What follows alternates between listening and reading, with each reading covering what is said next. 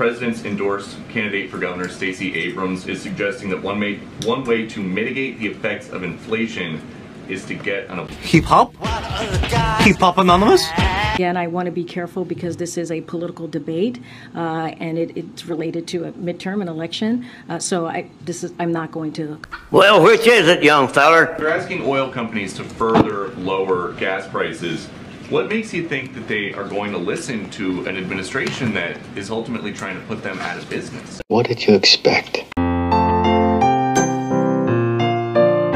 How is the administration trying to put them out of business? Well, they produce fossil fuels, and this president says he wants to end fossil fuels. You drunk? No.